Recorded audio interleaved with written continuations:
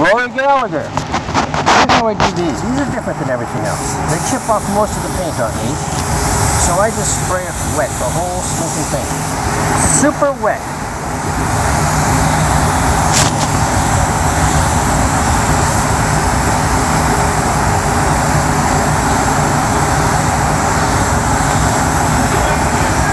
Okay, see, that yellow is not dry, doesn't matter, put the red on. This is one of the only models I put the red on before the black. And because they chip off most of this paint the way Rory Gallagher guitar is, it doesn't have to be dead on perfect with your burr.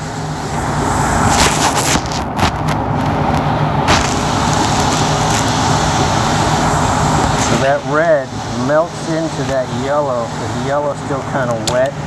Then I take the dark Salem here, trying to get my camera situated. Alright, then I power through this. Why are you doing that? Golly.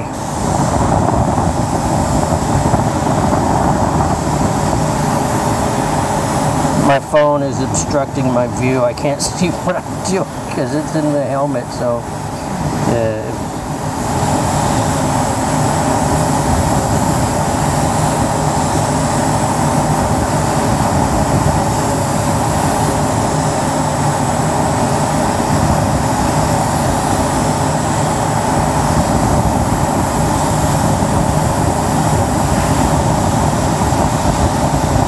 if you don't know what a Rory Gallagher guitar looks like, go look it up, 3-tone Strat, and you'll see that, yeah, most of this paint is relicked off, and that's the way his guitar looks. So, but we start with an actual real 3-tone, and then they do what they do over on final assembly to create the look.